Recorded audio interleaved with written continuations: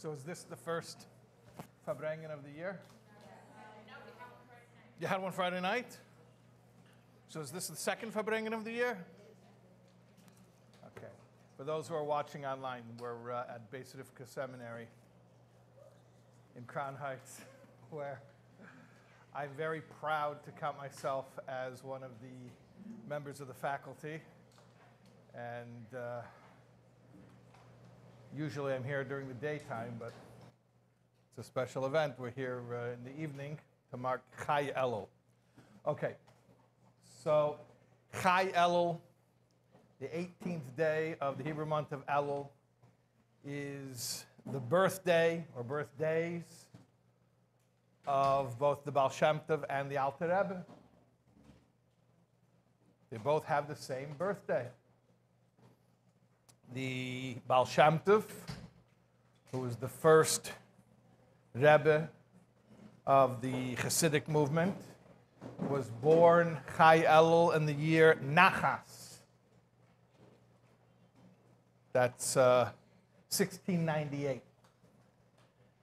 And the Alter Rebbe was born the same date, Chai Elul, in the year Kohos, which is 1745. So 47 years apart. And the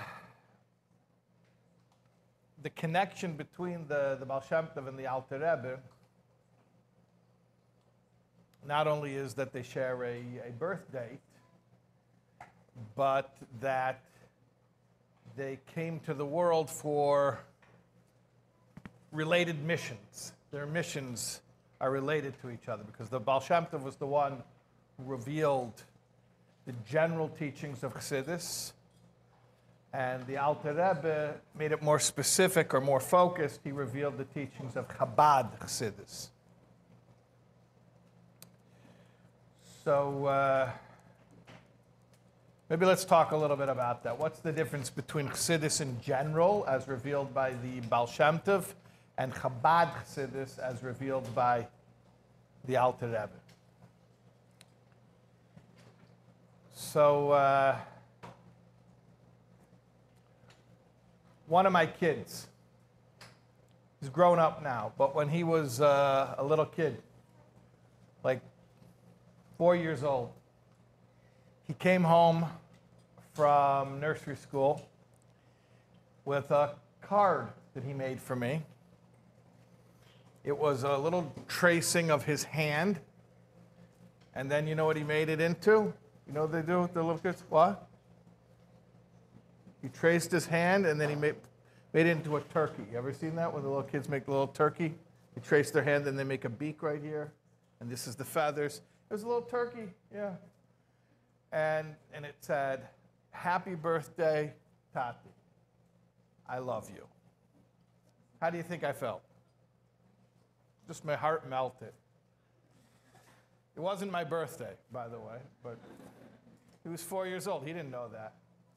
I'm not sure why there was a turkey either, because it was nowhere near Thanksgiving. But I don't care. My heart melted because my little boy chick, he made me this beautiful card. So I was thinking, this gesture was so moving. I was thinking, when my father has his next birthday, you know what I should do for him? I'll trace my hand and I'll write, "Happy birthday, I love you."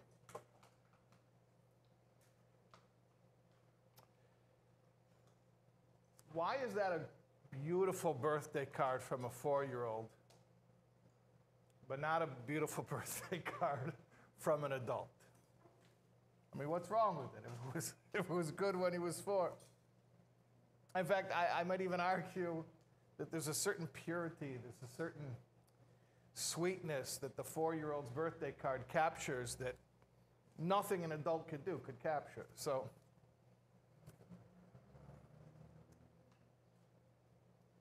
the answer is that they're both beautiful. Well, both. What's both? I guess what we should determine, what would be an appropriate birthday card from an adult? What would be a beautiful birthday card from an adult? What? It should be longer, like a letter. Maybe you'll say some things that are specific, like not just "I love you, Tati," but poetry. Oh, that takes talent. Not everyone's a poet, but if you could pull it off, that would be phenomenal. Yeah, something that takes creativity, ingenuity, a little intelligence. What? Something he's always wanted. Oh, you're like a gift, not just a card, but yeah, send a gift as well. A thoughtful gift, something he's always wanted. So not just something that you. What? Achlata. Oh, so personal improvement. You're showing him, in his honor, you're going to do something. Yeah, these are good things. What?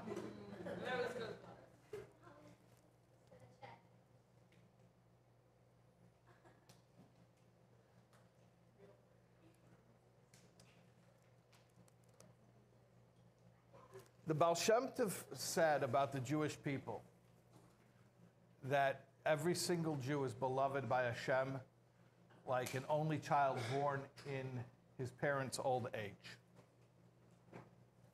So Baal Shem Tov really likened the Jewish people to a beloved little child. By the way, the Baal Shem Tov himself was an only child born to his parents in their old age. You know the story of how the Baal Shem Tov's parents, even though they were, some say, as old as Avram Avinu and Sarah Imenu, how they were zeichet to have a child at that advanced age. The Baal Shem Tov's father, Reb Eliezer, used to be into Achnosas Orchim. He used to bring in guests. He had a very big Shabbos table. And one Friday night, a guest came in late, and it was clear that he'd been traveling in a way that would be in violation of Shabbos. And the other guests were all religious Jews, so they were put off by the fact that this guy, in flagrant violation of Shabbos, was crashing the party, so to speak. And they were not so nice to him. They did not disguise their contempt. And actually, the Baal Shem Tov's father was personally hurt by this. It says that he went into the other room to cry because it was so painful to him that he saw that his other guests were being impolite to this guest who was not Shabbos observant. And at any rate, and he came back out and he made sure that this guest should feel comfortable. And later on, who does this guest turn out to be? I'm sure you know the story. The guest was none other than Eliyahu Navi, the prophet Elijah, who came to visit the Baal Shem Tov's parents. And he told him that in the merit of your hospitality and your love of every Jew, you're going to have a son. You're going to have a child who will light up the world. So the Baal Shem Tov was born as a blessing, as a reward to his parents, because they felt that kind of love, unconditional love, for every single Jew. And then the Baal Shem Tov came to the world, and that was also his mission, is to teach the unconditional love of every single Jew. And the way that he phrased it was, like I said, every Jew is beloved by Hashem like an only child born to his parents in their old age, which, as I mentioned also, that would have been a description that Baal Shem Tov himself related to on a personal level, because that was indeed his situation. So on a personal level, that was surely a meaningful concept. That's how he described every single Jew. So really, the Baal Shem Tov's whole mission was that at a time of crisis, it was a real spiritual crisis in the Jewish world at that time, the Baal Shem Tov healed the Jewish world with one message, the message that every Jew is beloved, every Jew is precious, like a child, like a parent loves a child. The way that a parent looks at a child, just a little child, a beloved, precious little baby, and doesn't judge and doesn't condemn, just cherishes. That's how Hashem looks at a Jew. That was the Baal Shem Tov's message. And it's interesting that that was the Baal Shem Tov's message. The Baal Shem Tov came to the world at a time of real potential peril. The Jewish world was on many levels, was in a state of crisis. There were terrible pogroms, massacres. A large segment of Eastern European Jewry had been brutally wiped out. There was poverty, real poverty. There was disillusionment because of a unfortunate event that occurred just in the previous generation from the Baal Shem Tov, where there was a belief in a false Messiah, who then became an apostate and left Judaism and led many people astray. There was a caste system, an unofficial caste system set up in Judaism, where there were the sort of the elite and then the disenfranchised. And on many different levels, economic and social, religious, there was a sense of despondency. People were losing hope. And it could have been, God forbid, it could have been a very pivotal moment in a negative sense, meaning we don't know how bad it could have been. But because Baruch Hashem, the Baal Shem Tov came along and he sort of snatched the Jewish people back from the precipice, from the cliff, and averted the crisis. But how did he avert the crisis? What was the message the Baal Shem Tov came and revived the Jewish people with? It's very interesting, because he could have had a lot of messages. But the basic message, the underlying message of the Baal Shem Tov was to allow the individual to know how beloved he or she is to Hashem. That was the message that was needed more than anything else. To assure people that they are beloved, they're cherished. Like an only child born to his parents in their old age. In other words, the Baal Shem Tov, he reminded Jews of who they really are. And he said this unequivocally about every single Jew, from the scholar to the layman, the rich, the poor, it didn't matter. A Yid is a Yid is a Yid is a Yid. That's Teres HaBaal Shem Tov. That was the whole message. And it saved the Jewish world. And it's questionable if any other message could have saved the Jewish world. I mean, the fact is that is the message that did save the Jewish world. Could another message have saved the Jewish world? I don't know. People needed to be reminded that they're beloved and cherished and precious, like a child, like the way that a parent loves a child. That's what they needed to hear at that moment. So that's the Baal Shem Tov.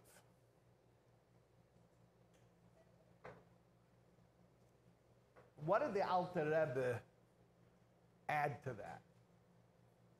Or how did the Alter Rebbe continue that to the next level or the next step?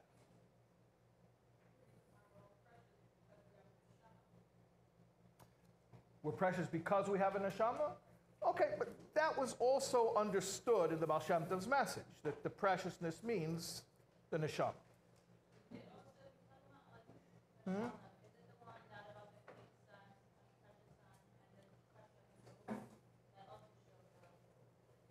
Okay, so you're referring to the famous parable that the Alter Rebbe gave actually in the time of his Rebbe, the Maggid. We should just explain. The Baal Shem Tov had 60 Shishim Talmidim.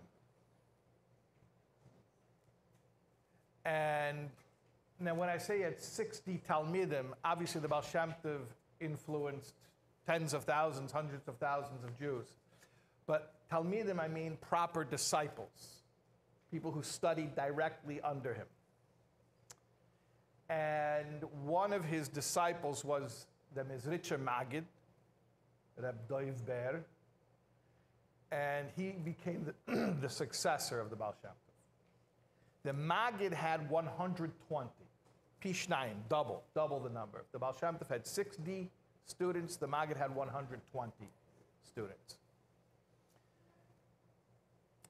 And among the Maggid students were really the all-stars. Basically, every Hasidic dynasty traces itself back to one of the Talmidei HaMaggid, one of these disciples, one of these 120. The Alter Rebbe actually was, in a way, the odd man out, because the Baal Shem Tov, as well as most of his Talmidim, were Polish Jews, Palishin. And the Alter Rebbe was a Litvak, and they used to call him the Litvak. But they didn't let anyone else call him the Litvak. That was a known thing, that the other Talmidei HaMaggid, they called him der Litvak, but they didn't let anyone else refer to him that way. But these were the all-stars, Levi Yitzchak Berdichever and Reb Shmelkim in Nikolsburg, and his brother Reb Pinchas the Balaflo, and the other two brothers, Reb Zusha and Reb Elimelech. It's funny, in the Welt, meaning the Chassidish Welt, they always say Reb Elimelech and his brother Reb Zusha. In Chabad, we always say Reb Zusha and his brother Reb Elimelech. You know why? I think because Reb Zusha wrote a Haskama for Tanya. So we always like him. We give him top billing. Yeah. You know why Reb Zusha wrote a Haskama for Tanya, by the way? Because when the Alter Rebbe wrote the manuscript of Tanya, he had it sent to the Maggid's oil. And Reb Zusha lived there in the same town as the Maggid's oil, so he was the closest one of the Talmidei HaMaggid, just on a practical level.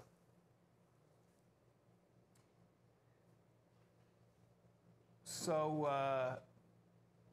and I don't want to leave out any of the other Talmidei HaMaggid, because there were many other greats, and once I start, leaving out names, and obviously, I'm not going to name 120 students, but suffice it to say, they were all giants. They were all tzaddikim. And the Alter Rebbe had his own style. They say that the Alter Rebbe was the only one from the Talmidei HaMaggid to hear an entire complete teaching of Chassidus from the Maggid from beginning till end. Why is that? The other Talmidim were leaving, they would walk out in the middle, chas v'sholom.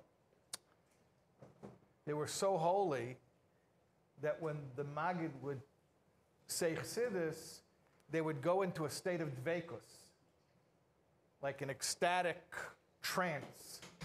And one by one, they would just sort of leave themselves.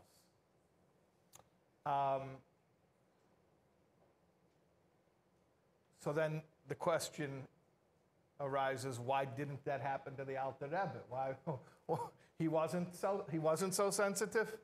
He wasn't so spiritual? And the answer is that the Alter Rebbe's whole approach, as he wrote in Tanya, is Hamayach shalat ala leiv. The brain has to rule over the heart. So even though he would get inspired, he was, no, don't get carried away. Keep it reined in. Meichen, got to keep it focused.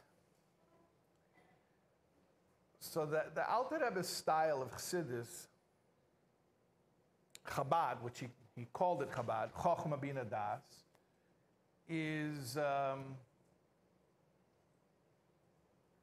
Chokhmah, Bina Das are the intellectual faculties. And really, it's the idea that we can experience godliness through intellect, which is maybe an idea that we take for granted.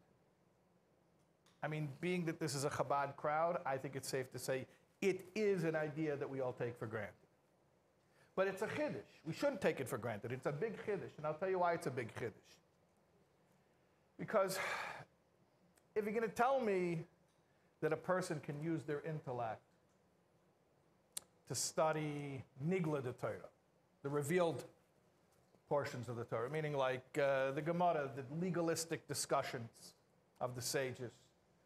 So I understand that, because those are discussions that lend themselves to being understood. That's the purpose of it. The purpose is you should understand it. So it makes sense to say that a human mind can delve into it and to glean something from it. But here's the thing. If you're going to tell me I'm going to take subjects which are totally abstract, totally spiritual, heavenly ideas, otherworldly ideas, normally the way that we respond to that kind of idea is through emunah, is through faith. Precisely because I can't wrap my mind around it, so then how do I deal with it? Through emunah, through faith. If I can't understand it, I can still have a relationship with it, but the relationship is a relationship of emunah. And that was very central to the Baal Shem Tov's teachings. The idea of emunah pshuta, simple faith. And that this faith was inherent to every single Jewish soul. And that the scholar and the layman alike didn't matter. Didn't matter if you had studied.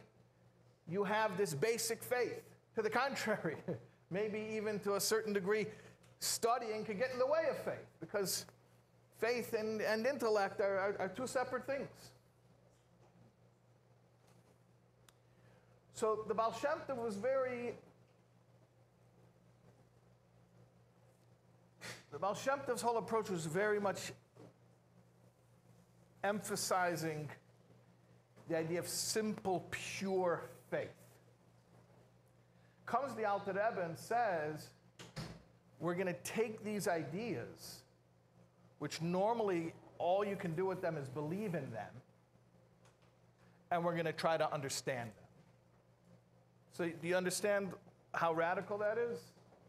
That proposal? We're going to take ideas that inherently, because of how deep they are, the way that we normally deal with those ideas is just by believing in them. And the Alter Rebbe comes and says, no, we're going to understand them to the best of our ability as well. So you get why that's a novel idea. But that was the whole idea of Chabad, Chokhmah Bina Das, an intellectual approach. And that's why the Alter Rebbe's teachings are very intellectual, very deep, a lot of concepts. Not short little Torahs, especially after his imprisonment and his release, where his teachings became very elaborate, detailed. So you might say like this. The Baal Shem Tov came and saved the Jews by telling them that they are a beloved little baby. That they should understand that their relationship with Hashem is, this is your tati, he loves you. You don't have to understand why he's your tati, what makes him your tati, what makes you his child. All you have to know is that's tati. And that's it. And that was life-saving, and that was necessary, that was crucial. That was what was needed at that juncture. But then a little time passes, and the Alter Rebbe comes along and says, now, Kindalach, it's time to grow up. Yes, you are still your children, your parents' children. And in fact, as you get older, you realize that your parents are always going to see you as their baby to some extent.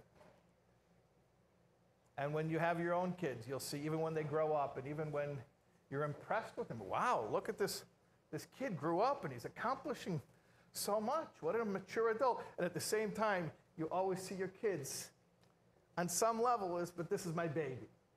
I'm saying in a good way, in a pure way, in a loving way. This is my baby. Because a parent always looks at a child, this is my baby. So you never stop being your father's beloved baby. You don't stop being the beloved baby. But what happens as you grow up and you mature, you also become an adult child.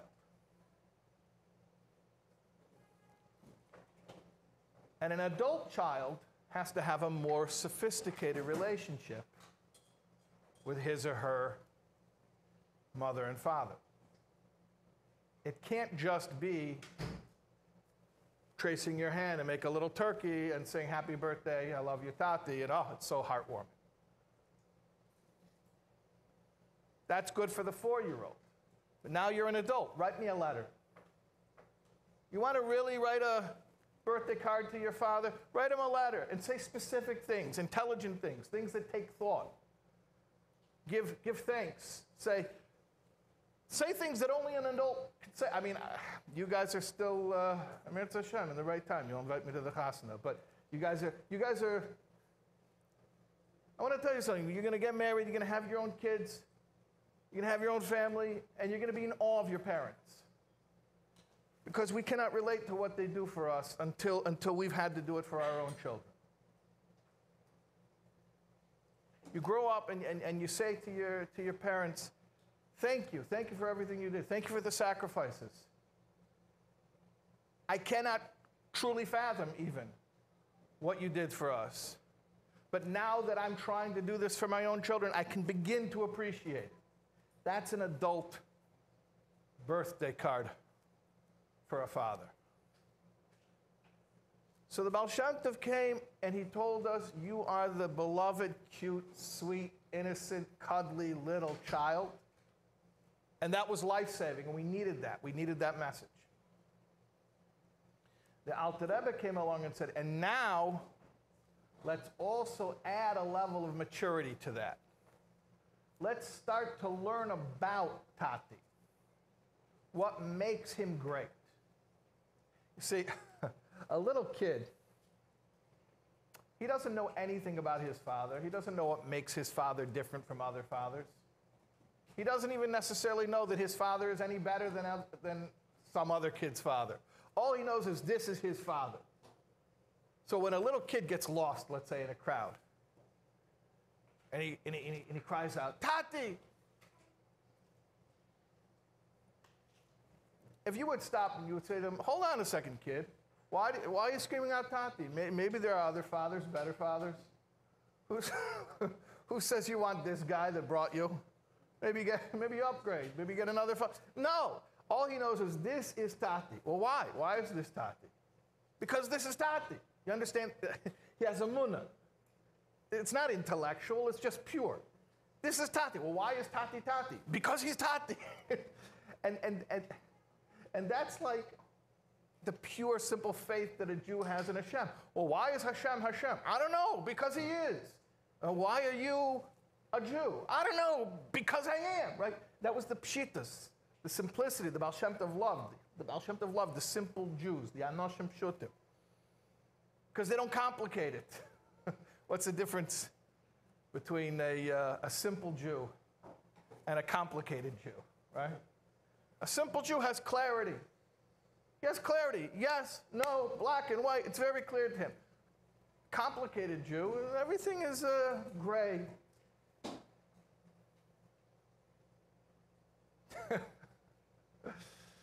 I remember when we used to go on Mivtzayim on Friday afternoons when I was a bacher learning here in Crown Heights.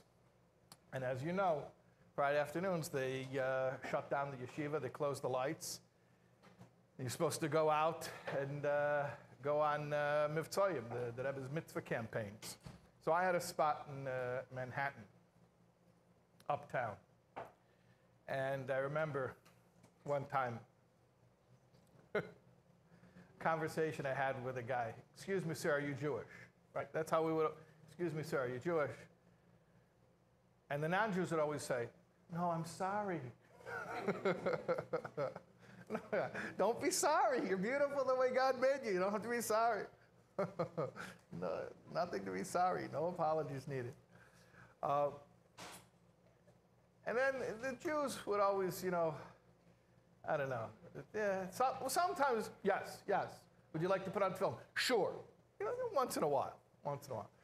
But a lot of times, I remember this one time, and I asked this guy, excuse me, sir, are you Jewish? And he looked at me like he's kind of grimacing.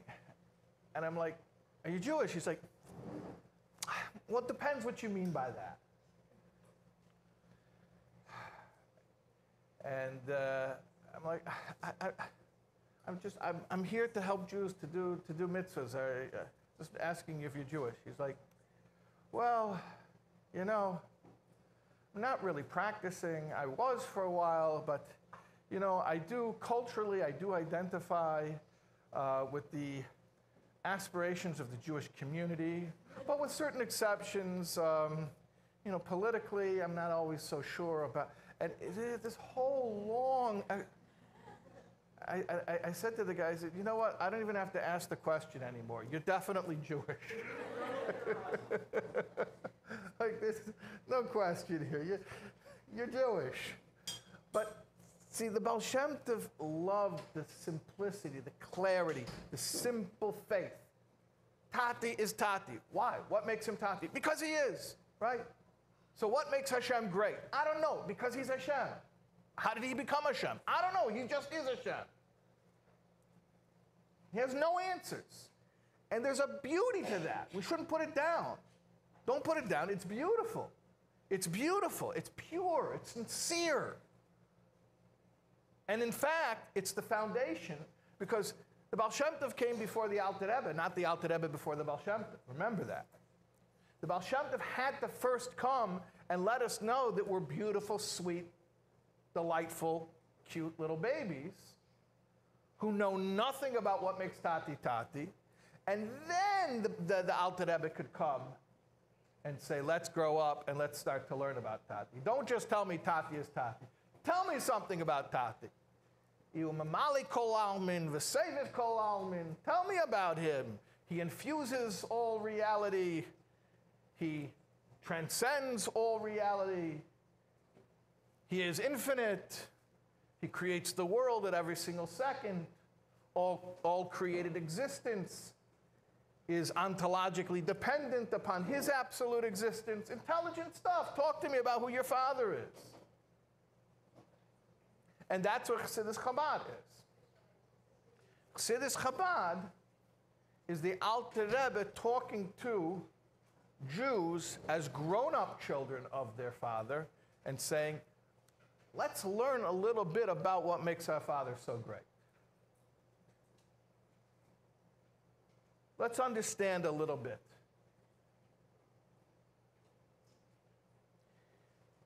And that's why we learn things like Seder Ishtalshlis, you know, the orderly progression of how infinite everythingness gives rise to finite creation. That's an important thing to understand if you want to appreciate your Tati in an intelligent, grown-up, mature way. And we learn about cosmology, the origins of existence. How created reality arises something out of absolute nothing at every single second.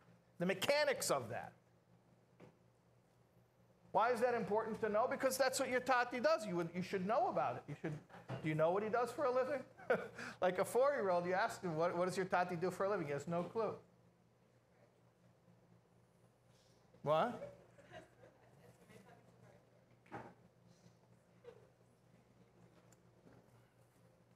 But an adult should understand this is what your father does. And have a little bit of a respect. Wow, that's impressive. Like, yeah, I love my father because he's my father. But I want to tell you, in addition to that, here's some impressive stuff that he does. You understand? That's the difference between the Baal Shem Tov's teachings and the Alter Rebbe's teachings. The Baal Shem Tov's teachings are, I love my father because he's my father, and I don't know anything more than that. That's it. The Alter Rebbe's teachings are, tell me something intelligent about your father. Talk to me about God in intelligent language. Tell me something about this Hashem that's so important to you in your life. Talk to me about him. Tell me, what does he do? What is the nature of his existence? Now, the sweet little, cute little kid is going to say, I have no idea what you're talking about. Nature of existence. Tati is Tati. But the grown-up better be able to answer that question. And when I ask you, as adults, seminary as adults, right? Yeah? In theory, at least. When I ask you, speak to me intelligently about the greatness of God, you should be able to do that, especially as Chabad Chassidim, who were given a language, a lexicon for discussing the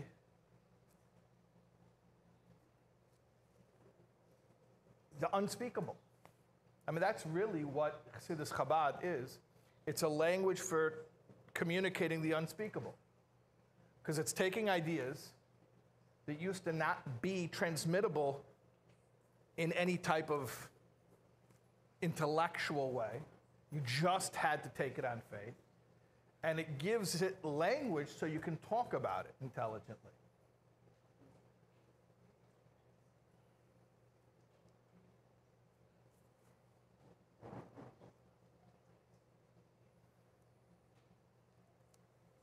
Now,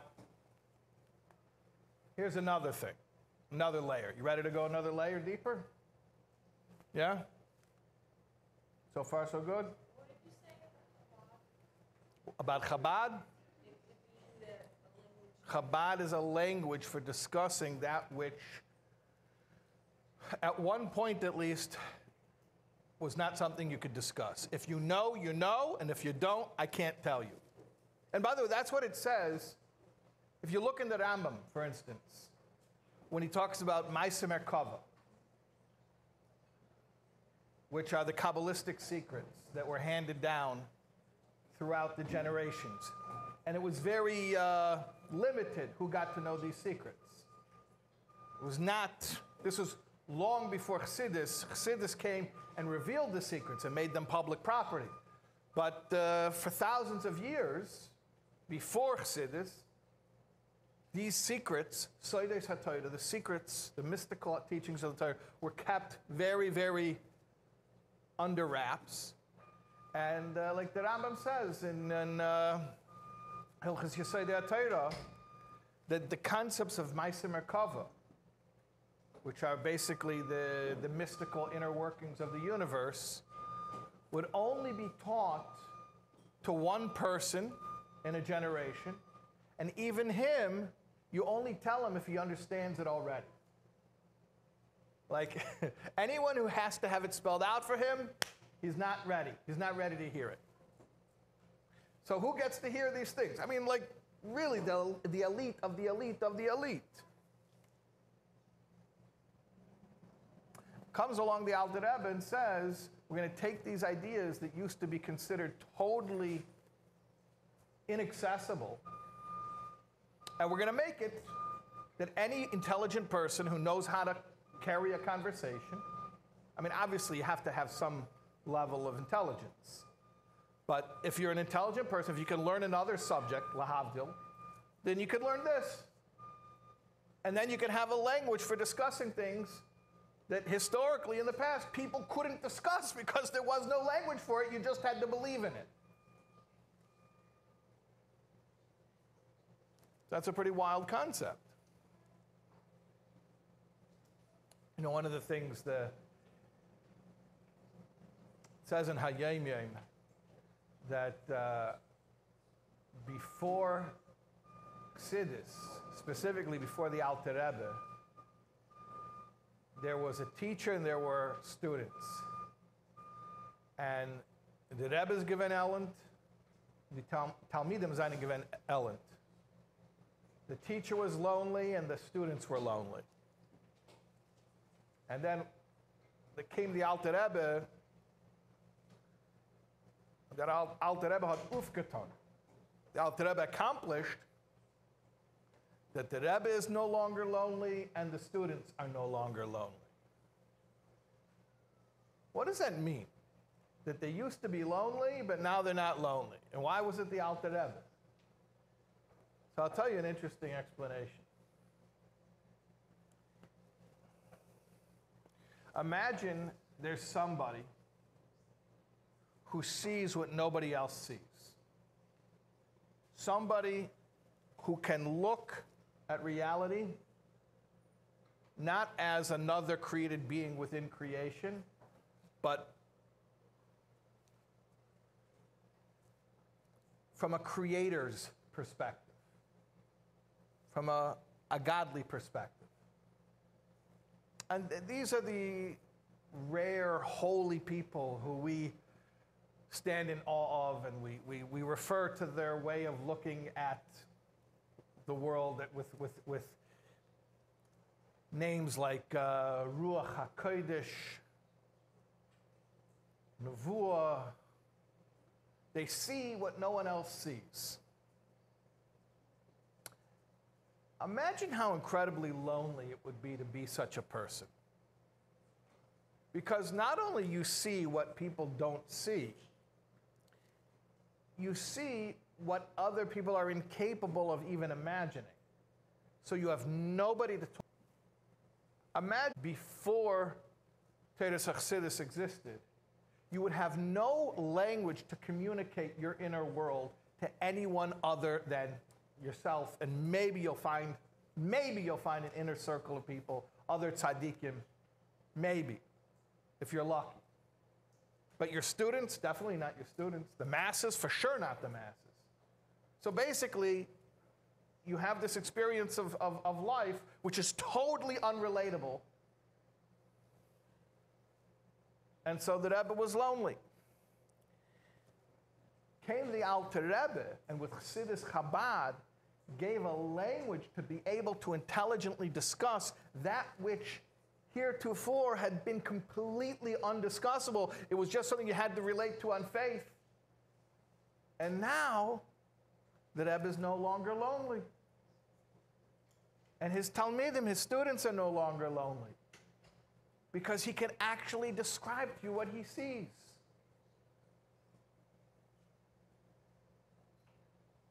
When we're learning Chassidus, that's what we're learning. We're learning a report on reality from somebody who sees reality from a completely different level, which in and of itself, by the way, even if such a tzaddik exists and never teaches you, that itself could inspire you. You could say, wow, look, there's a person who sees the world from such an elevated, holy perspective. That itself is inspiring. But Chassidus Chabad is, no, don't just be inspired by it. Don't just be impressed by it. Now listen to this tzaddik. He's going to describe to you what he sees, and you're going to get it. And what does it mean, you're going to get it? That's going to become the way you see the world too. Is that wild? So something that a tzaddik used to not even be able to tell anyone else, now we can learn it, and it can become the way we look at life too. So that's, you're asking, what's the Chabad thing? That's the Chabad. That's the Chabad. Okay, but right before you mentioned Chabad, I said, are you ready to go another level? Okay, so we go another level? All right. So one of the things that the Alter Rebbe did for us is he said, now that you know that you're the beloved, sweet child who loves Tati because Tati is Tati, emunah pshuta, simple, sincere faith, the Alter Rebbe says, now we're going to grow up. We're going to be adult children who can speak intelligently about our Father. Talk to me about this great God and how he creates and how he expresses his will in the mitzvahs and what his plan is for creation.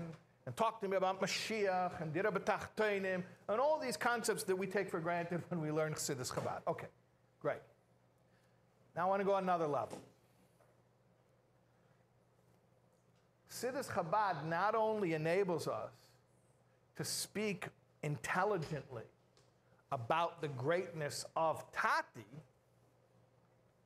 but also, and perhaps maybe even more importantly, Chassidus Chabad gives us a language to be able to speak intelligently about the greatness of ourselves.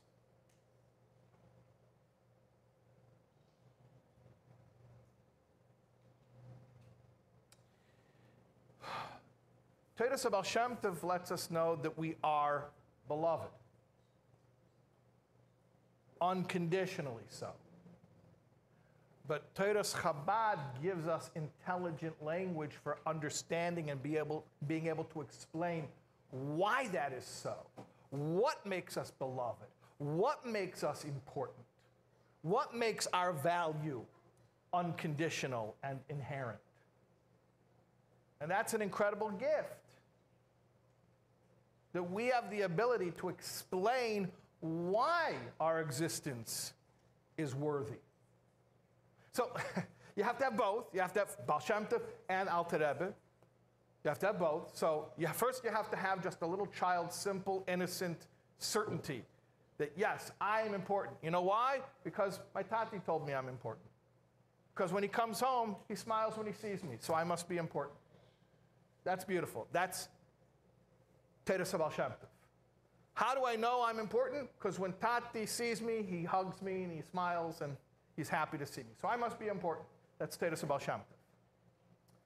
Todas Chabad, the Alter Rebbe's Torah, is I could actually explain to you what makes my existence so important. And it's not arrogance. It's not gaiva. It's not that I'm conceited. I'm full of myself. No, I'm just telling you a fact. This is the nature of my existence. And by the way, I don't think I'm unique. It's not like I'm lording this over you and saying, I'm special, you're not. Because after all, that which makes me inherently worthy is the same thing that makes you inherently worthy, is the presence of that neshama. So there's no elitism here. It's not like I'm trying to get one over on you. No, it's just having the ability to communicate our own worth. And primarily, do you know which listener it is the most important to be able to communicate your own worth to? To yourself. And particularly, let's use the Hasidic lexicon that the Alter Rebbe gave us to speak about this intelligently.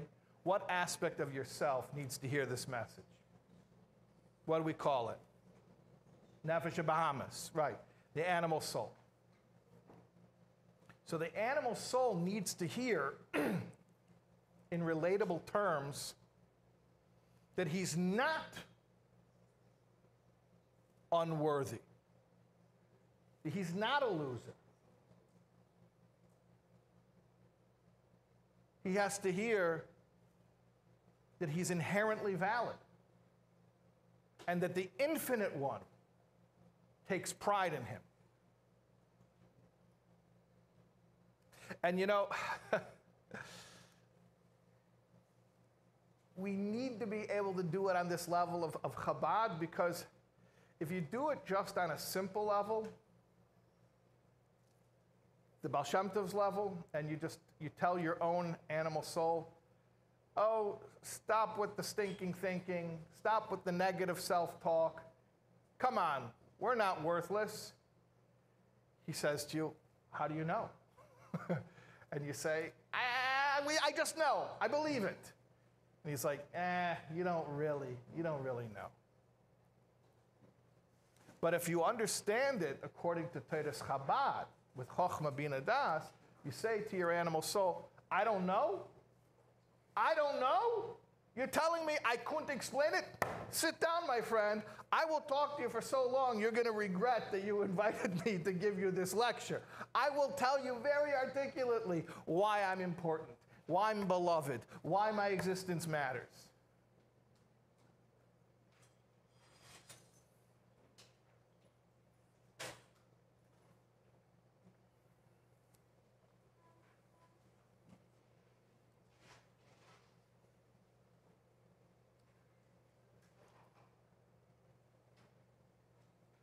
So one of the most important things that the Alter Rebbe gave us when he gave us this mystical language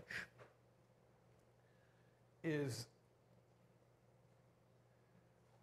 the ability to actually understand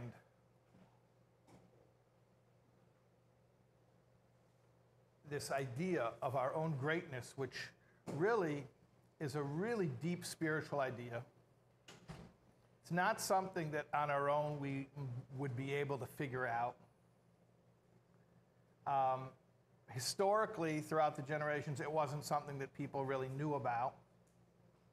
They were healthier, so they didn't need to know about it.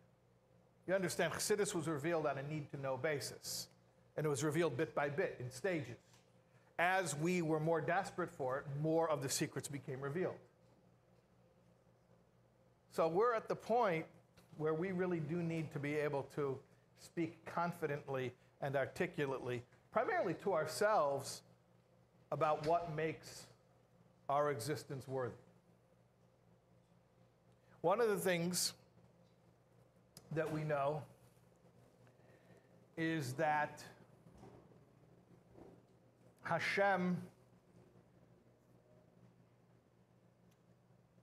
embodied himself, so to speak, in order to have a relationship,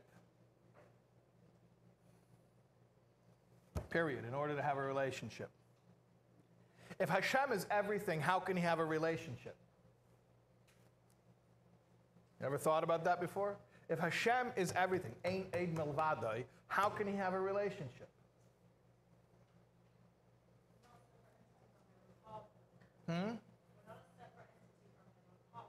We're not a separate entity from him. Yeah. So when Hashem relates to us, it's really him relating to himself.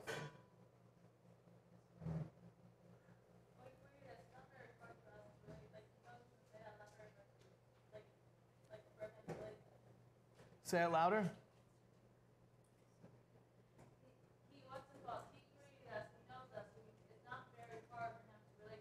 Oh, he knows, he created us, he knows us, so it's not that hard for him to relate to us. Okay.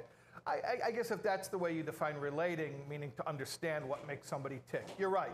It's much easier for him to know what makes us tick than it is for us to figure out what makes him tick. But that's not what I mean by a relationship. A psychologist can study somebody and understand what makes them tick. It doesn't mean they have a real relationship.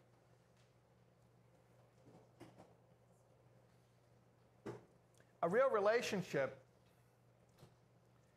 is an interdependence where you create something together. You're on a mission together. How can Hashem be in a relationship if he's everything and all? Then there's no one to relate to. There's no one to partner with. So Hashem otherizes himself, so to speak, into you and reunites with himself through his relationship with you.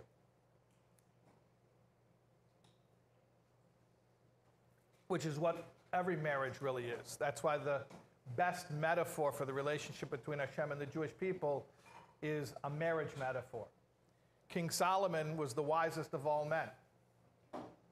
And when he wanted to have the best possible metaphor to describe our relationship with Hashem, he wrote Shir Hashirim, which is a love poem. He wrote it as a marriage. What's a marriage? Think about what happened. You have Adam Arishon. Adam was not the first man. Adam doesn't mean man. Ish is a man. Ish is a man. Isha is a woman.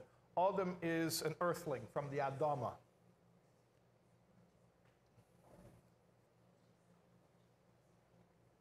And then Hashem looked at this earthling, this being, who was totally self-sufficient. And trust me when I say his life was a lot simpler. And he said it's not good for him to be alone. So he split this being into two, into man and to woman. And then he said, now cleave together and become one flesh. Hold on a second. You had one, you said, no, it's not good, let's make two. You have two, and you say, no, become one. Why did Hashem do this to the first human? By the way, the word human is one of those words in English that is precise. Human comes from the same root as, you know what humus is? You ever do gardening? You work with humus. Humus is dirt. Human means from the dirt, like the Adam is from the Adama. It's also from the same root as humility. When you accept the fact that I was made from the dirt. That's called humility, which is also a sense of humor, when you can laugh at yourself. So Hashem took this human, and he made him two, and they said, now become one. Because he wanted to imprint in our psyche his experience, Hashem's own experience. What is Hashem's experience? That everythingness, so to speak, separates himself into otherness, creator and creation, infinite and finite, and then says, now let's reunite and become one again. Which will ultimately happen when Mashiach comes, and we'll see how creator and creation are one, the infinite and the finite are one, the soul and the body are one. So really, this is the metaphor. Marriage is the metaphor for Hashem's relationship with us. Yeah. Yeah.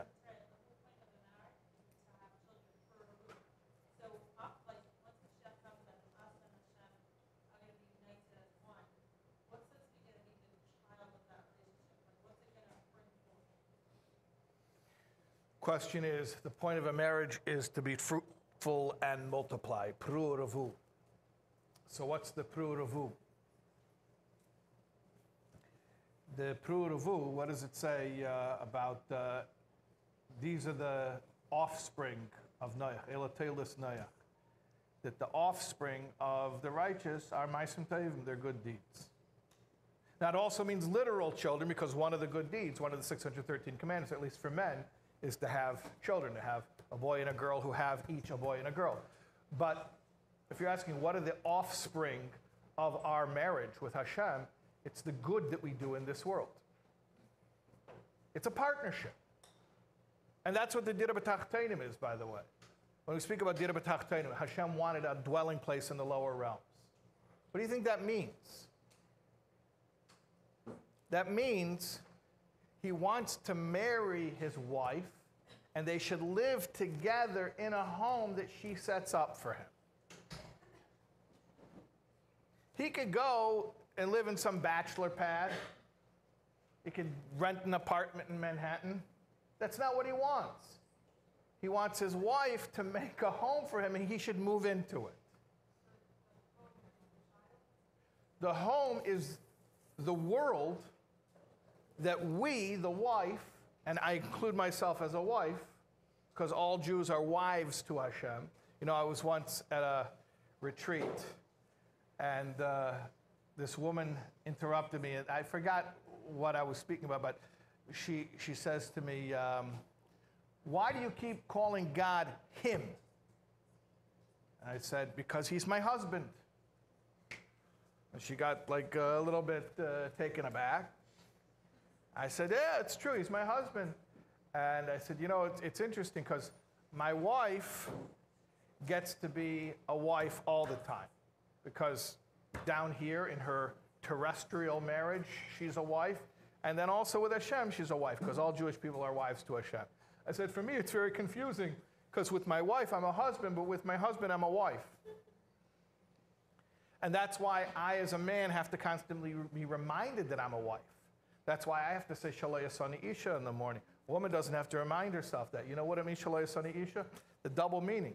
Shalei with an aleph, Shalei with a vav.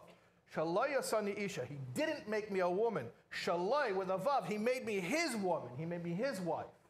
Because I'm not a biological woman, I have to constantly remind myself every day that I'm his woman, I'm his wife. And that's why also I put on tefillin. Women don't have to put on tefillin. I need the tefillin to feminize myself. When a man puts on tefillin, do you know the bias? The box is supposed to be like a womb, like a uterus. And the ritzua, the strap, is supposed to be like an umbilical cord. And then when you wrap the strap around your finger, it's supposed to be like a tabach shel kiddushin, like a marriage, an engagement ring.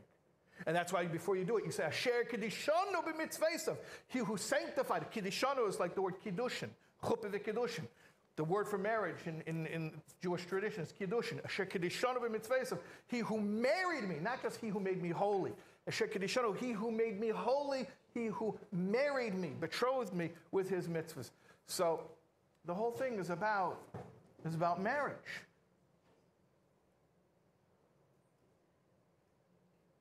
You know, in Shir HaShirim, it says,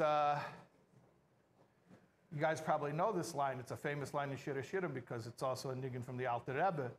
But the Kol Deidi Doifik, right? So in that line in Shir HaShirim, Hashem refers to the Jewish people as Tamosi. Tamosi, the word tam means whole, complete. Means my complete one. It's a compliment. But the Medrash Rabbah says Tamosi is To'imosi. You know what To'imim are? What? Twins. Right. Anyone else here born in Sivan? Yeah? Gemini? Who else is born in Sivan? If you're born in Sivan, twins. Right. The sign for Sivan is Gemini, is the twins. Not the Minnesota twins. The Gemini. So the Medrash Rabbah says, Hashem says to the Jewish people, you are my twin.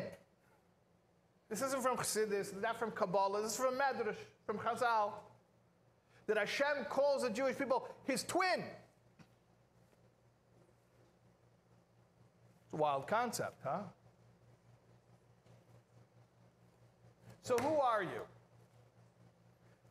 How could you not embrace your absolute worth if you understand even partially what it means to be an extension of God's own existence? Just like his existence is absolute and needs no validation, Hashem doesn't need anyone to give him permission to exist. So too, that is the nature of your existence. You do not need anyone to give you permission to exist. So stop apologizing for your existence. And stop being self-conscious. And stop being full of shame. Stop asking people for validation so that you can feel that you finally belong and you're finally worthy. You don't need it. You know why? Because your existence is as absolutely and unconditionally worthy as Hashem's own existence. Bam.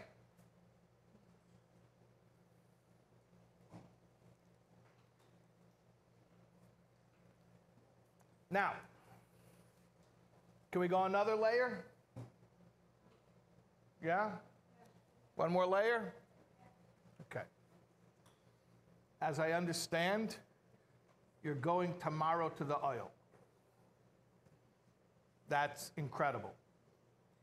If you are not from New York and you've come here to New York for the year, definitely take advantage of your proximity to the oil as much as possible.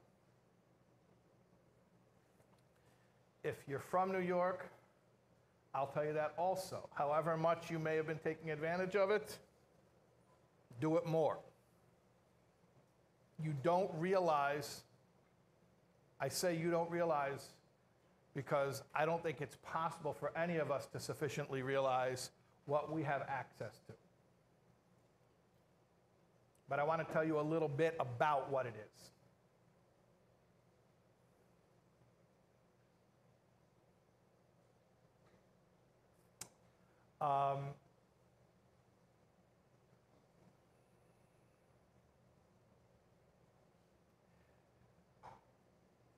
The Alter Rebbe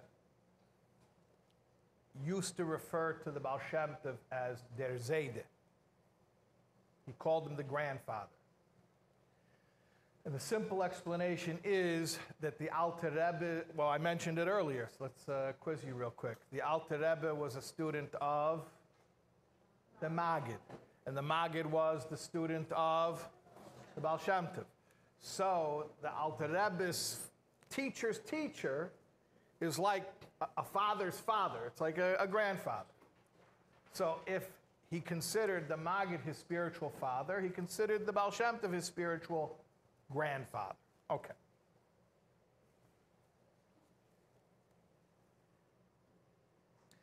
The Baal Shem Tov had a grandson named Reb Baruch Mezhebozhe. And Reb Baruch was a contemporary of the Alter Rebbe.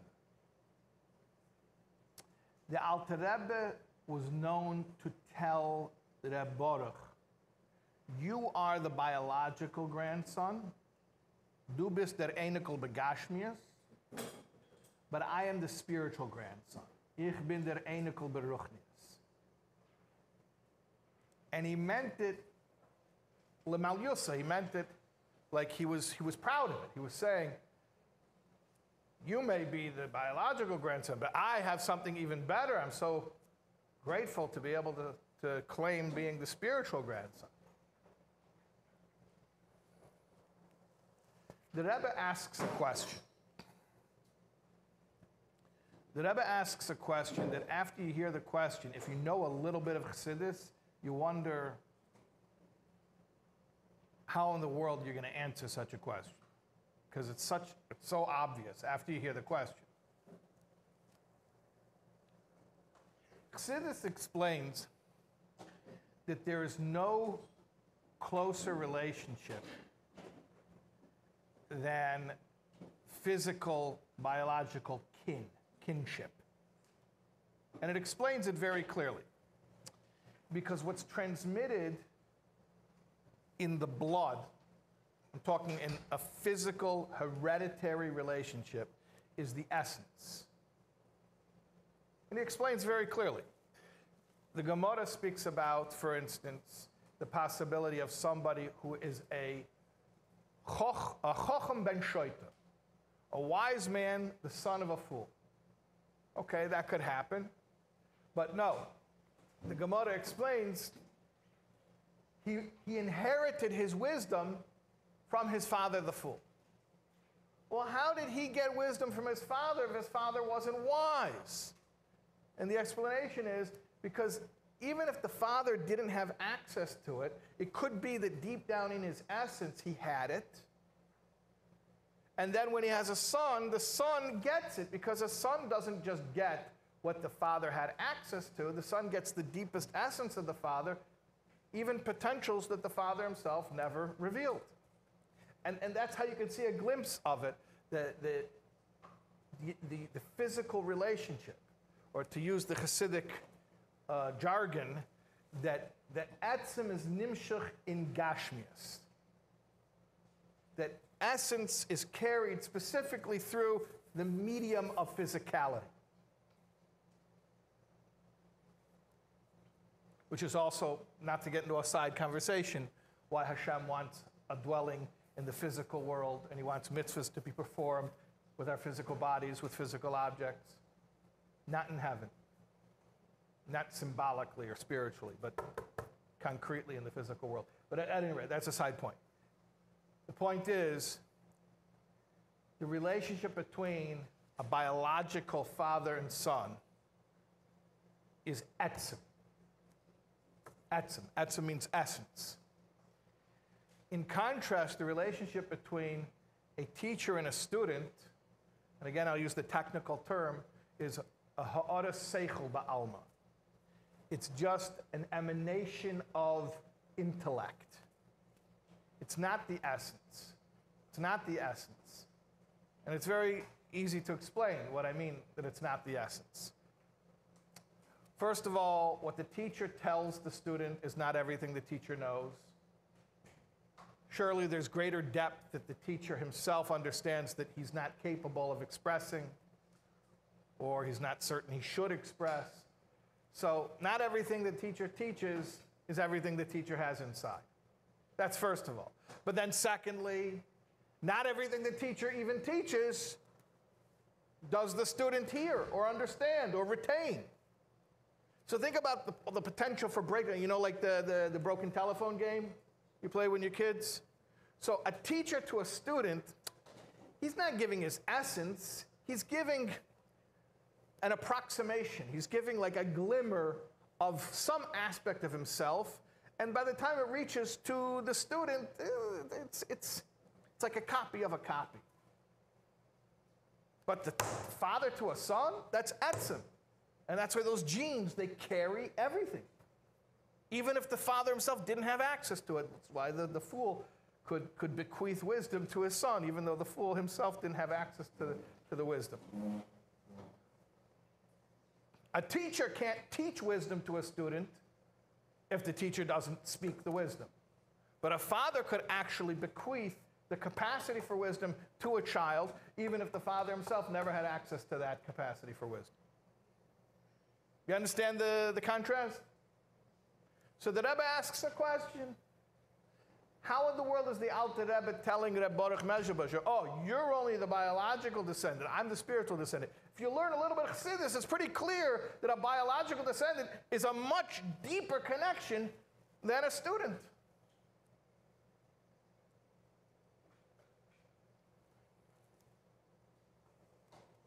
Okay, so we want to hear the answer? It says in the Medrash Rus Rabbah, Tzadikim demim lebeiram. Tzadikim resemble their creator. How do tzadikim resemble their creator? Well, I'd imagine many ways, but in this particular Medrash, and in this particular context, the Rebbe explains it to mean that just like Hashem, when he gave us the Torah, did not give us a book that he wrote, but he gave us himself in book form. Follow? Torah is not a book written by Hashem. Torah is Hashem himself in the medium of the book. And that's why the first word of the Ten Commandments, I am the Lord your God, the first word in Lashon HaKodesh, in the Holy Tongue, is Anochi. Anochi is the pronoun, I. And as the Ein Yankiv explains, Anochi is Rosh Tevis, is an acronym. Ano, Nafshi, Sovis, Yehovis. Hashem says, I wrote myself and gave myself through this medium of Torah. So Torah is not a book written by Hashem. Torah is the medium through which Hashem actually gives us himself. And that's why, as the Zohar says,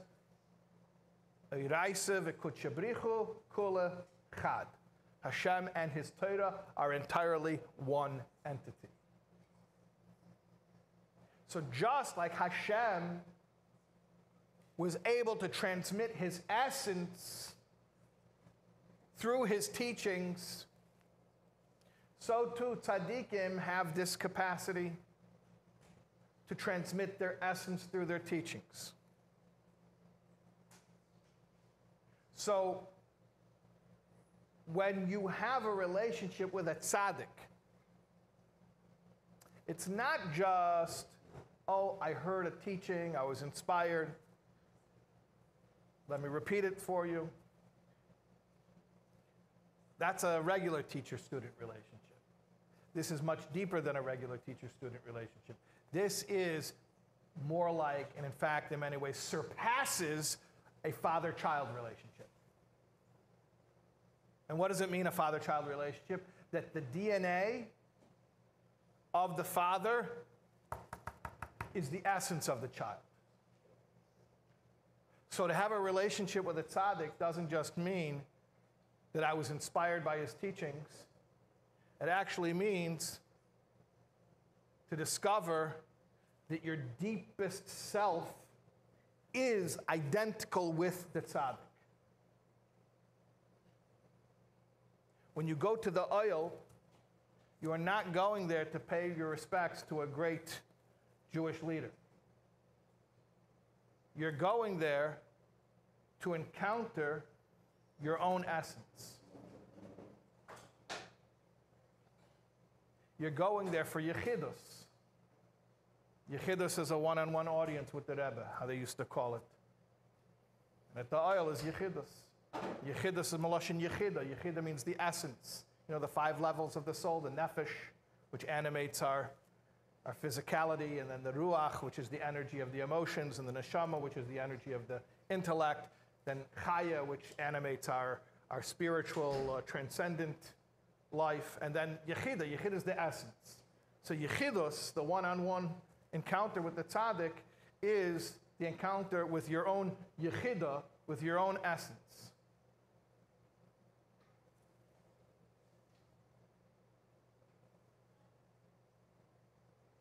So if you have an opportunity to be your deepest, truest self,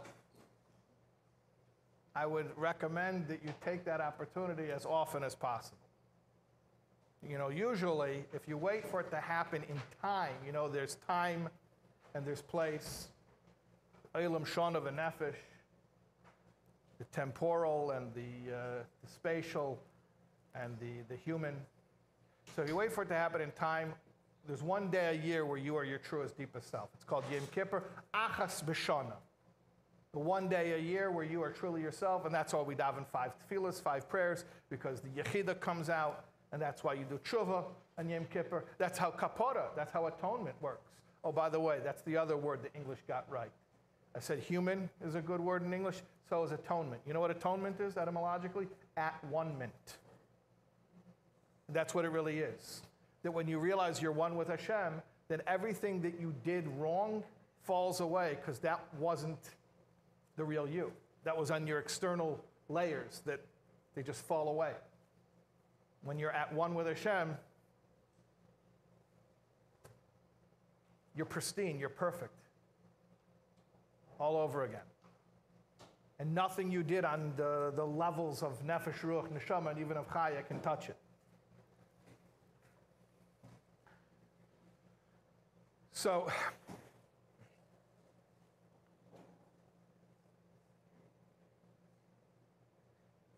Yom Kippur is the one time a year we experience our true selves. But also, you can have Yom Kippur anytime you want. You go to the oil and you have Yechidus,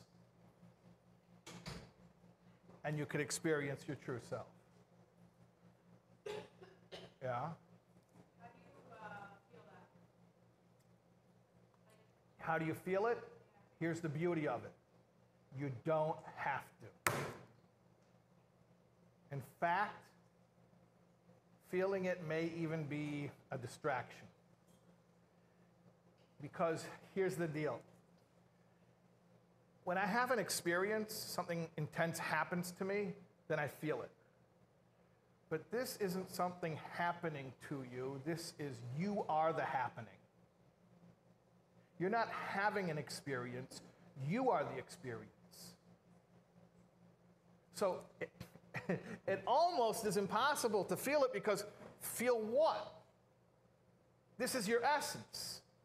You are it. You're not encountering it. You're not beholding it, observing it. You are being it. You're it. How does the sun look at itself?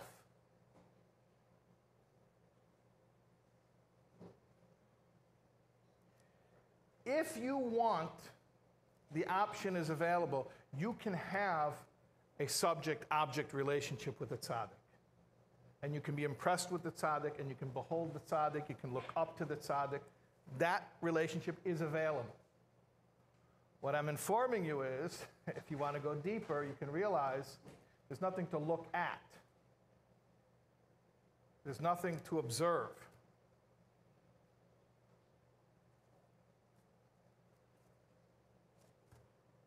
You're not looking for anything anymore. You are it. You always were. You always were. You always were everything you were looking for. There's one of my favorite Yechidus stories. There was a young guy.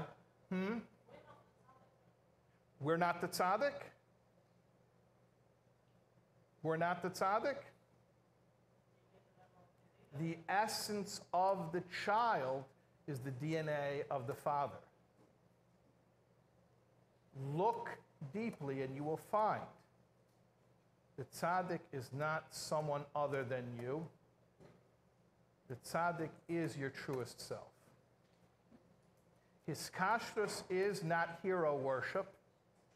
His kashrus is the facilitation of self-discovery, to reveal your own godliness.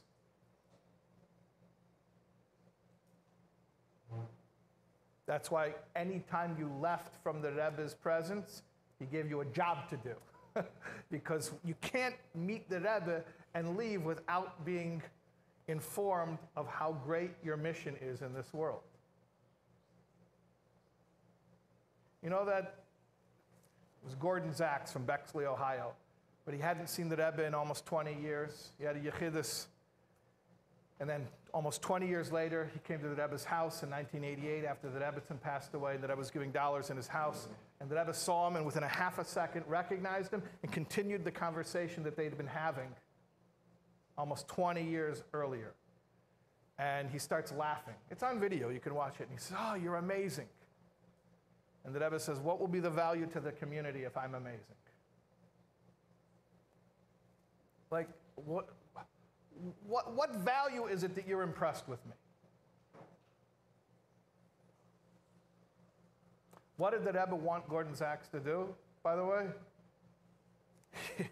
He wanted him to create a foundation, an endowment for Jewish education. And that's what the Rebbe told him after he saw him 19 years later. He says, "By the way, remember when we were speaking?" It's like, imagine, you haven't seen somebody in 19 years. Forget about the fact they've aged. It's like, Yosef Atzaddik's brothers couldn't even recognize him. But the Rebbe sees him, and he continues the conversation exactly where they had left off. He says, "What are you doing for Jewish education?"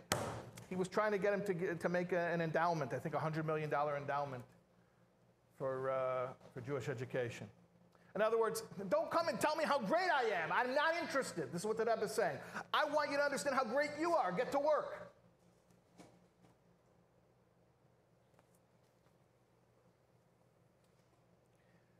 One of my favorite Yechidus stories, which I was about to tell you, is Freddie Haggart, Ephraim Haggart, Olav Shalom, from London.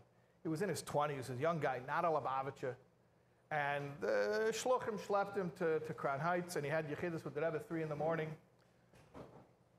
And I'll tell you the punchline first. Then, if you want, I'll tell you what led up to it. But he was in Yechidus with the Rebbe, came out, and he said, "I was not properly prepared for my encounter with the Rebbe. I entered thinking I was going to meet a great man, and I left realizing that I had met my true self."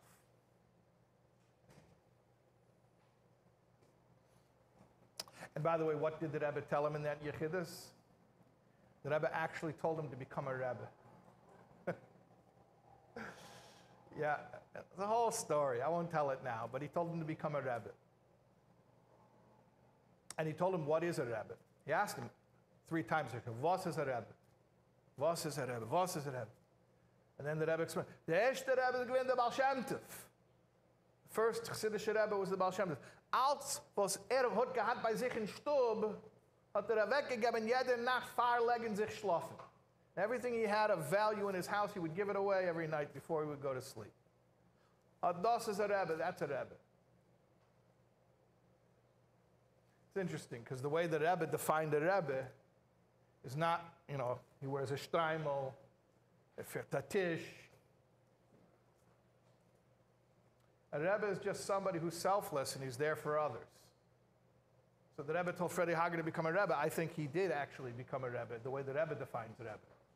Not, you should go open up a shtibel in Borough Park and find some chassidim. Becoming a Rebbe, the way the Lubavitcher Rebbe defines a Rebbe, is whatever your capacity is, whether you're a businessman. Freddie Hager was a chairman of the London Diamond Bourse. When you're in business, you're in education, you drive an Uber, whatever you do, but be a Rebbe. Be a Rebbe. Be there selflessly for others. That's how the Rebbe defined Rebbe. Jonathan Sachs, all of a sudden, says, good leaders make followers, great leaders make leaders. The Rebbe made leaders.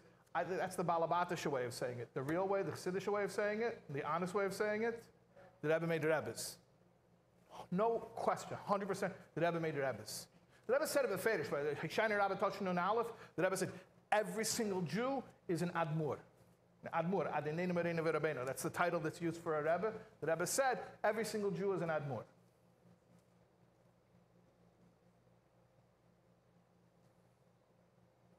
And the Rebbe knew what he was talking about. He knew what that title meant.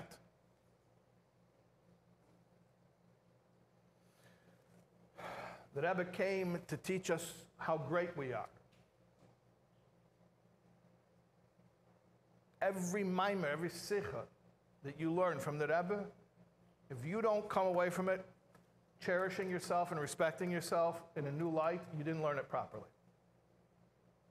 And for sure, if you come away from it feeling inadequate, you definitely didn't learn it properly.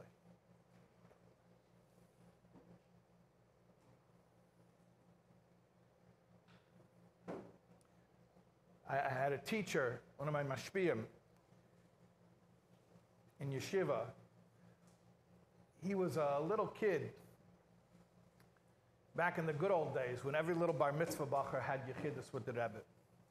So he had a bar mitzvah yechidus with the Rebbe. Can you imagine that? A little 13-year-old kid being able to have bar mitzvah yechidus. So he asked his teacher, who was Rabbi Yoel Khan, all of a shalom. His yahrzeit was just recently. His first yahrzeit was just recent. So the bar mitzvah boy asks Rabbi Yoel, when I go into the Rebbe, how should I conduct myself? Wie soll ich sich führen? How should I conduct myself? So Rabbi Yoel says to him in the sharp Russian style, he says, nah, never mind, I'll go and study it. So he's like, no, I'm just asking, how do I conduct myself when I'm in the Rebbe's room, in the Yechidus? He's like, yeah, I told you, I'll go and study you. So he's like, no, I'm just asking, yeah, I'll go and study you. So finally the kid just says, tell me, what am I asking, what am I saying wrong? Just tell me. So Rabbi Yoel then he tells him like this, he says, Ganz Elam Hazeh is an Alma de Shikra. This world, the physical world, is a false world. It's interesting, by the way. Usually when we say that Elam Hazeh, the phenomenological universe, the physical plane, is an Alma de Shikra, is a false world, what we mean is things aren't what they seem. You see the table instead of seeing the Dvar Hashem, the divine speech, which is enlivening. Normally, that's when we say the world is a false world, we mean things aren't what they seem. We see creator instead of creation. We should really see both. But what Rabbi Yoel meant, apparently, is from context, this world's an Alma de Shikra, is a false world, not just because things aren't what they seem, but we are not what we seem. Even to ourselves. We don't see the truth about ourselves. We have a false self-concept. We have an idea of who we are that's based on the lies of the nefesh habahamis, of the animal soul, wrapped in shame and inadequacy.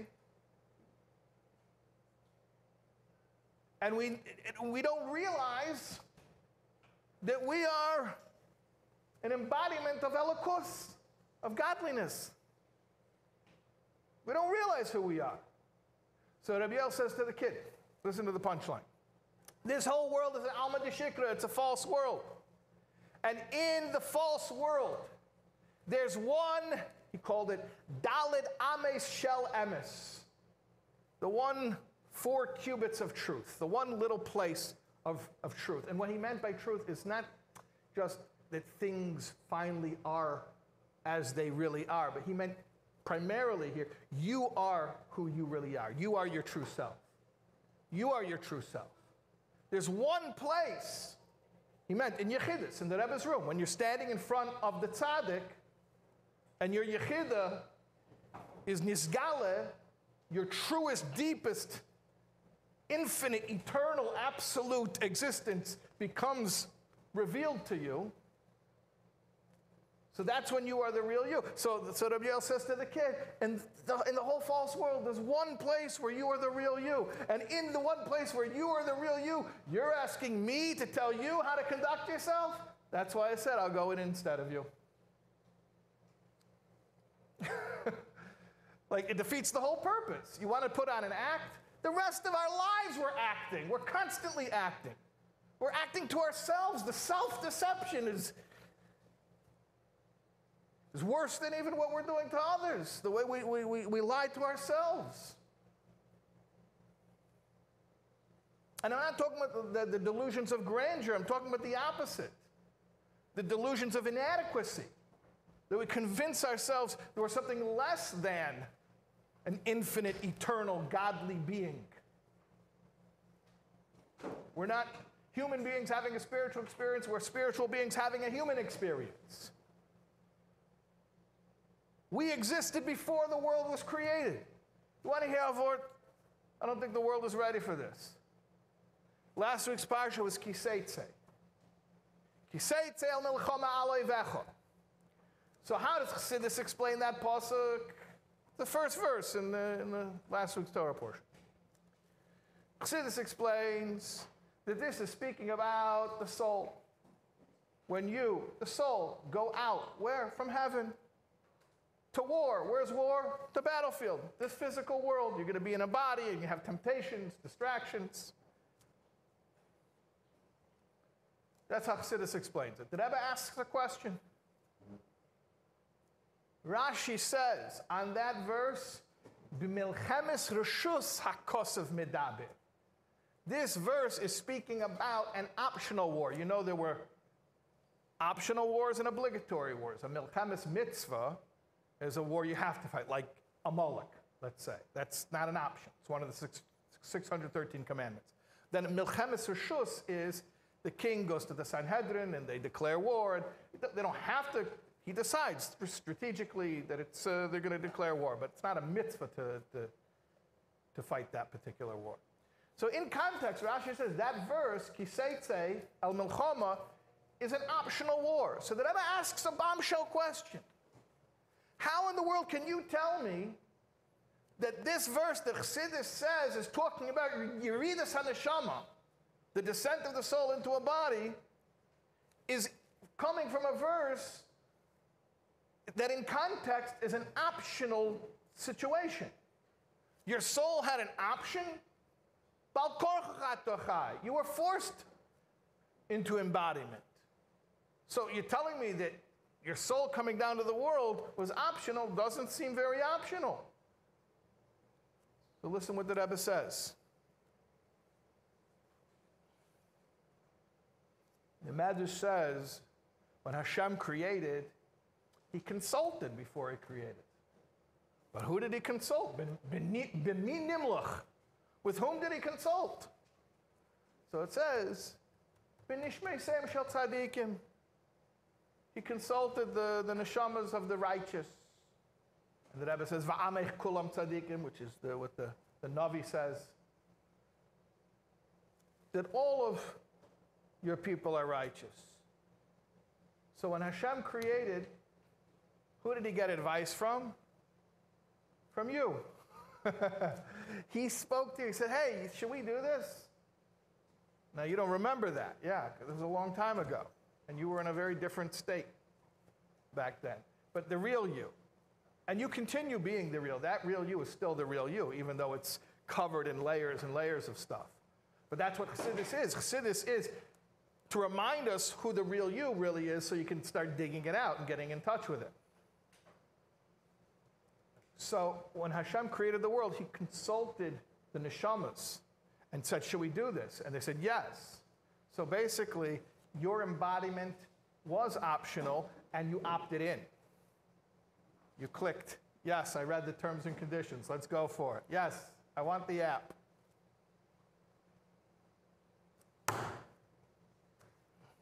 So for us to view ourselves as puny little created beings, we're missing the whole mature relationship with Hashem and with ourselves that Chassidus makes possible. The Alter Rebbe came and in a manner of Chabad, of intelligent faith, gave us articulate language, rooted in Chazal. All of these ideas, they all trace back to Gemara, to Medrash, to Zohar. None of this is his innovation. But he gave us a language, he gave us a vocabulary for being able to actually have these discussions. So I can sit here and I can say to a room full of, how old are you guys, 18, 19? Okay, I can say to a room full of 18, 19-year-old young ladies, secrets that in the past were not even known by the greatest rabbis with the white beards. I can tell you these secrets, that the real essential you, your true identity is godliness. And that you existed before creation. And that you are more creator than creation. And that you're not just down here within the creation as just another created being. You're experiencing that, yeah, because that's the embodiment mission that you're on. So we have that sort of double duty that we're pulling, where we have that perspective of being in creation. But we're in creation, but we're not of creation. It's not who we are. We are of the Creator. We are a chelik elokah mimal mamash. What does the mamash part mean? Even in a physical body, we remain godliness. So when you go to the oil, you finally have an opportunity to encounter your true self, your own greatness.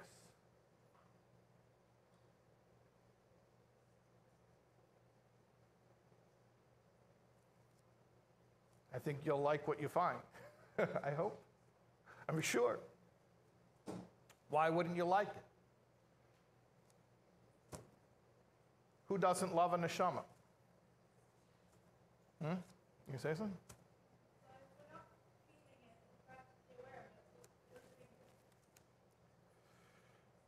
If we're not feeling it, what practical difference does it make? Did you understand what I said?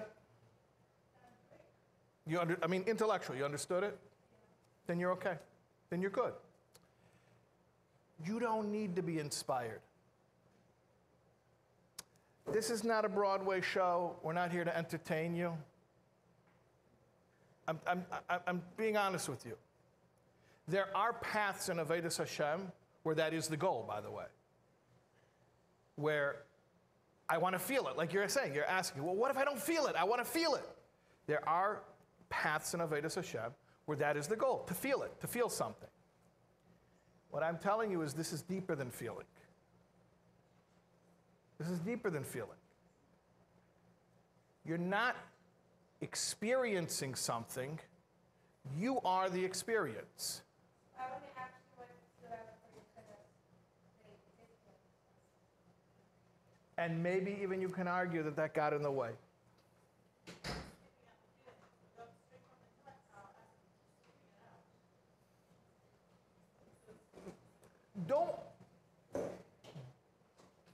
There's nothing wrong if the feelings come. Like, don't run from them, but don't make that the goal either.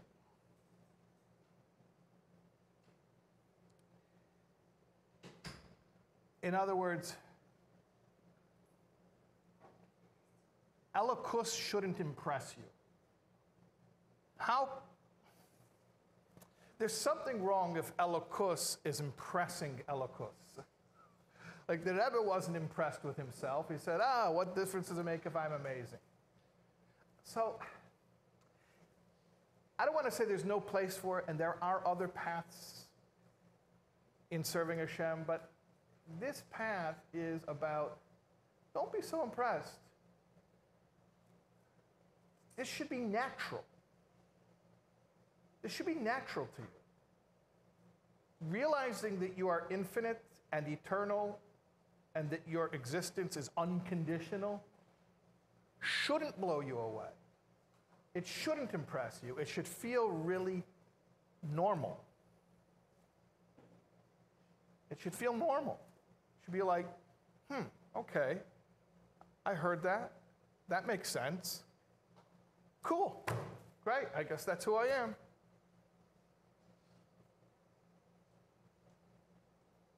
No, you don't like that? Why don't you like it? To what? Doesn't sound like what? Doesn't sound like it impacted you? Well, what does it mean that it impacted you? Did it impress you?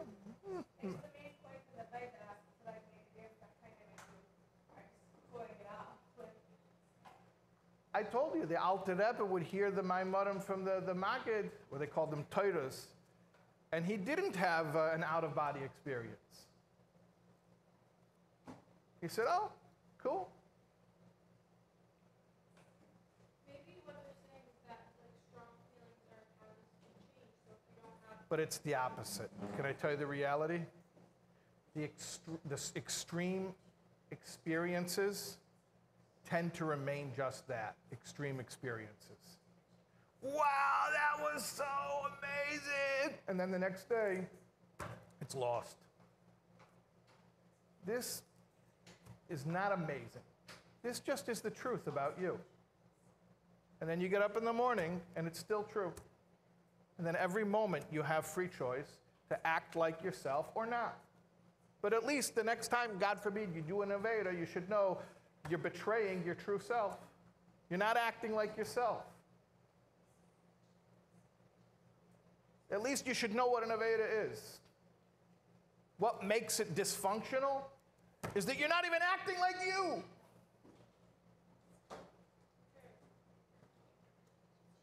So that's why this is the mature approach. And hopefully, as you grow, it will have more significance to you. And if it doesn't mean anything to you for now, you can go back to, we said we have the Baal Shem Tov and the Alter Rebbe. So you can go back to Emunah Pshuta and you can just say, I need to serve Hashem because He's Tati. And I am a Jew because I am a Jew. And I don't know what those things mean. I don't know what makes Tati Tati. I don't know what makes me a Jew. But that's what it is. And you can do that. But I was saying we have an opportunity through having discussions like these that were not possible in previous generations. You could not have this discussion. We didn't have words for it. We can have a discussion like this where you can come away from it and maybe you're not going to be blown away. And maybe you're not going to feel like running out into the street and somersaulting. But you'll just have this calm, sober awakening that, oh, that's who I am. And you'll see it'll creep up on you and start to come out in your behavioral choices. What are you going to say?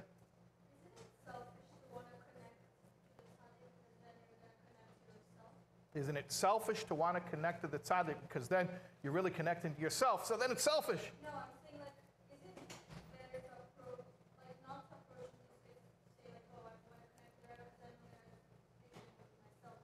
Isn't it much greater to want to connect to the Rebbe? What's wrong with being selfish? What? What's wrong with being selfish?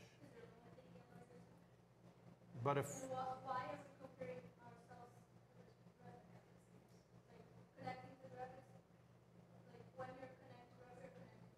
When you're connecting to the tzaddik, you're connecting to yourself. That's right. What is it so great to connect to yourself? What's great about being connected to yourself? Well, I could start by saying, how dysfunctional is it to not be connected to your true self? How many problems does it cause in life to not even know who you are? How much pain and confusion does it cause when a person doesn't even know who he or she is? I mean, would you agree that that's a problem? So it'd be good to know the truth about yourself. And what if you found out the truth about yourself is not that you're this worthless little ant or this crumb that barely deserves to be here. You don't even deserve to be here. Maybe that's not the truth. Maybe the truth is that you are absolute existence, that you require no validation for your existence. Your existence is as real as Hashem's existence.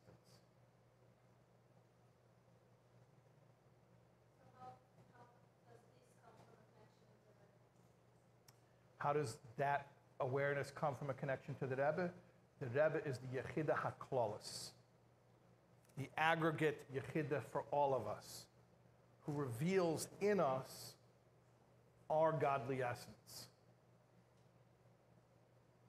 When we connect to the Rebbe, like it says in Perek Beis of Tanya, right? Chapter 2 of Tanya, that all souls come from the same level. And then the next page he says, no, but there's different levels. Oh, hold on a second. And then he explains, yeah, because some take the local train, some take the express. You know, some souls, when they're coming down to the world, they stop off, and there's wear and tear at different stops. And other souls, they come straight down to embodiment just from the highest heaven. And in embodiment, they have the same God consciousness as a soul in the highest heaven. So what does he say in chapter 2 of Tanya? The solution is, find such a Jew who in embodiment has the same God consciousness as a soul in the highest heaven. Meet that Jew, connect to that Jew, and by doing so, you will be returned to your origin, that you are also from that same place. So meeting the Rebbe, again, like Freddie Hager said, he nailed it. He said, I thought I was going to meet a great man. I left realizing I had met my true self. His kashas to a tzaddik is not to behold something other than yourself. It's to finally have a glimpse into who your true self is.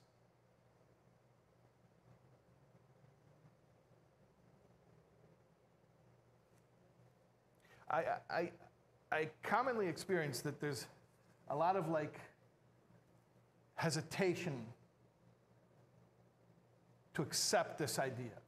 Like we worry that there's something like, it doesn't sound right. Like if it's not humiliating, then it can't be authentic Yiddishkeit. Like it's got to make me feel worthless, or it's probably not frum. Like why do we have that suspicion? Where does that even come from? If you actually learn Chassidus, your expectation should be the exact opposite. You should say, if it doesn't uplift me, if it doesn't empower me, then it's not authentic Chassidus. Well, that could still empower somebody in a different way. What? That could still empower someone in a different way. What could still empower someone? By crime. Oh, you're a crumb and that's empowering? In a different way. Okay, you're a crumb. In a different way. Like in an abusive type of way. Right, right. So when people are like, oh, I already think so highly of myself, I need someone to be like, okay, just Yeah, I need somebody to tell me how worthless I am, because we know, yeah. No, but I'm asking seriously, like, why do I need that abuse? And it's not even true, but here's the thing. It's not even true. First of all, it's mean. But second of all, this is probably more important, it's a lie. It's not even true. You're lying to me to put me down. Like, at least insult me about something that's real. To tell me that I'm worthless, it's not true. I'm a neshama. I'm infinitely worthy. When you say that we're worthy, what part of us are you talking about? Like, we all know our neshamas are worthy, but we also identify as our personality, as our likes and dislikes, as our talents, as we see them. And so this validation doesn't extend to that. Okay. So now okay, that's a good question. You're saying, but there's layers to me. There's aspects. There's different, there's my essence. Very good, beautiful. But then there's other parts of me. Like I was saying before, Yom Kippur works, the atonement, the at-one-ment works because your Yechidah is always one with Hashem, even when you sin. Yeah, but what about that part of me that was sinning? And what if I identify with that part of me that sinned more than I identify with my Yechidah? That's essentially your question. Right. And my answer to you, the short answer, is that's precisely why we're talking right now. That's why we're having this conversation. That's why I'm using so many words. Because I want your brain to start thinking in terms where you identify more with the part of you that cannot be tainted by sin than you identify with that part of you that does get confused sometimes. Of course, these are all parts of you, but I want you to start identifying with the core of who you are, and then maybe, over time, what we start to do is have integrity. You know what integrity means? Integrity doesn't just mean honesty. It means integration. Integrity means to be integrated, fully, wholly integrated. The Lashon HaKodesh word for it is tamimus. Tamimus means, follow what I'm saying for a second, that I have all these layers and levels. When I bring them into alignment, so I'm thinking and feeling and behaving in ways that are aligned with who I really am, that's called integration. But the only way to do that is you have to start with a baseline. You have to start with the premise, who's the real me? Who's the real me? Because if you believe that when you mess up and do something stupid, that's the real you, and then you try to get yourself integrated with that, you'll never achieve integration because your essence isn't that. So when you start believing the hype about yourself that your own animal soul tells you to undermine yourself, what happens is you end up in a process of building a case for a false self that eventually is going to cause a major disruption because it'll never be aligned with your essence. So better go the other way. Start with the baseline. This is my essence. This is who I am. I'm godly. I'm here for a mission. I'm here to make the world perfect. If there are other aspects of myself that are not yet aligned with that, fine. Okay, it's a process. I'm a work in process. Let me start bringing it into alignment. What were you going to say? If that person gets behind us, we feel their emotions and we feel like with our experiences and stuff, and then it's like their natural, this is their essence, we really feel it, it's just like a thing. Like if it's not about their emotions, like obviously I identify with something that like plays a bigger role in life. Give it time. Give it time. The emotional experience, by definition, if it's a really legitimate one, it can't be induced at the push of a button. This is a process. This is not a concert. This is not a concert where somebody comes out, they sing a song, and everybody cries. It's an idea. It's a deep idea. It's such a deep idea. People didn't know these things in previous generations. Let it settle in. Let it settle in, and then see how eventually it starts to affect your other levels, your emotions, and your behaviors, and your thinking. Don't get blown away. Don't try to get blown away. Just be comfortable with the truth. And say, oh, okay. All right, I got it. And then see what happens. Pnimius, by definition, takes time. It takes time. It's a process. It's a process. But you can't even engage in that process if you don't have a baseline for the truth.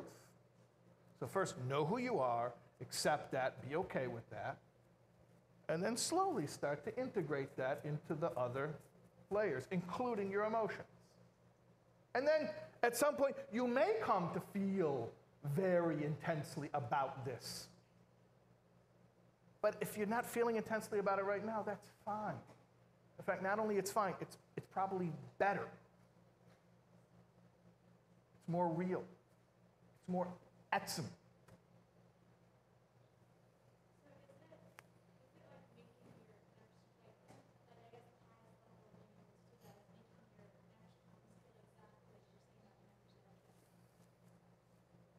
You heard what you said?